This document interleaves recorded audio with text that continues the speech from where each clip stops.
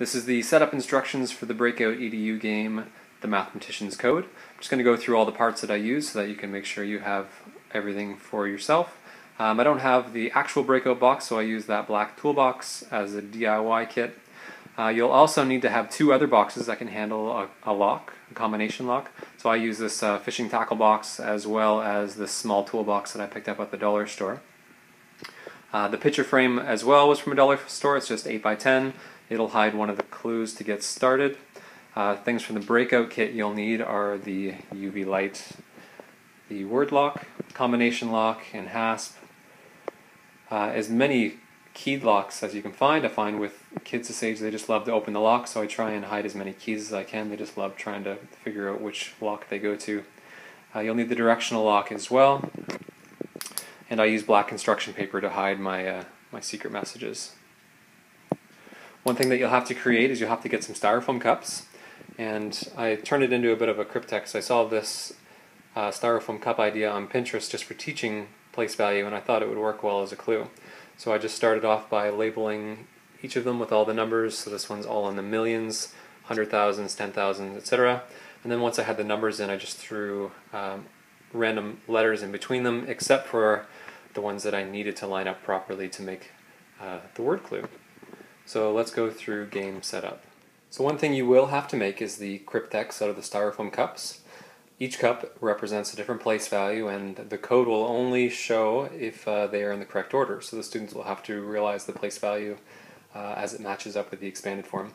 When I was making this, I filled in all the numbers first. It's obviously very important that the numbers line up with each other so that it makes a straight row across and spells the word. So once the numbers were all in place, then I added in my orange chairs line to make sure it lined up with the correct number in the millions that I needed. And then after that you can just fill in random letters and all the gaps so that it looks harder to crack.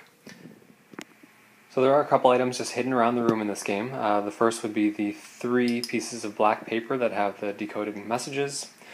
You're also going to hide half of the expanded form number, as well as 2 of the cups for the cryptex. The rest can be put into this small first lockbox. Next up is setting up the first lockbox that they'll find. So I'll put in the rest, and I do have the order mixed up on those cups so that it's not a giveaway of, that they have to be in a certain order. Also the batteries for the UV light, one of the keys that will go on the hasp on the Breakout box, as well as half of the expanded form number set, and that will be locked up with the word lock. In the second lockbox, when the students open the key, what they'll find inside is the UV lights as well as 1 key to the hasp.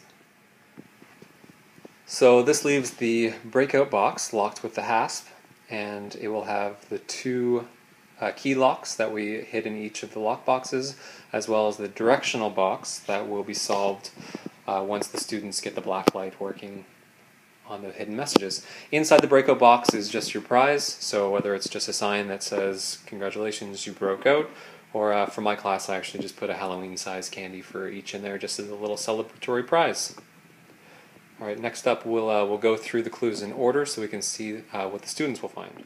Okay, so we'll go through the clues in order. So after finding the hidden piece of paper in the picture frame, which they should be able to see through a little bit, they pull it out and find that at the end there's a quote with a missing word. A quick search on the internet tells them that the word is words, so they head over to the word lock and they put that in, and then inside they find more of the styrofoam cups to go with the ones they already have, as well as a key that's going to open up one of the hasp blocks, a part of an expanded form number, as well as the batteries for the UV light. So around the room they would have found half of the expanded form, and they just found the other half in the first box. When they put it together they get a full expanded form number in the millions. When they build that number on the cryptex, you can see that it does spell a word. It says the color orange chairs, which you could change the color for your room to make it work, but that tells them that there's going to be a clue on one of the orange chairs in the room, and under that chair is a key. And when they take that key over to the second lockbox, it opens it up, and inside is the UV light, as well as a key to one of the hasp blocks on the breakout box. Putting together the flashlight, they start shining all over the room. They'll probably turn off the lights, and they will find that there is a subtraction question on the piece of black paper, as well as on the other parts there is a deciphering tool that's going to help them solve for the directional lock. So once they do the subtraction question, they'll find that their difference was 3,905. So they'll have to go over, and for the first digit 3 on the directional lock, they'll push up. For the 9, they'll press down. For the 0, they'll go to the right, and the 5 to the left. And that will pop open their final lock on the breakout box. So putting that combination into the directional lock is the last lock to open the breakout box. So the students have successfully completed the challenge. They open it up to find their prize or their sign and have a little celebration. Like I said at the beginning, you can get away with only using the one keyed lock on box number 2. The extra ones that I add on the breakout box hasp are just for fun because I know the kids enjoy opening them.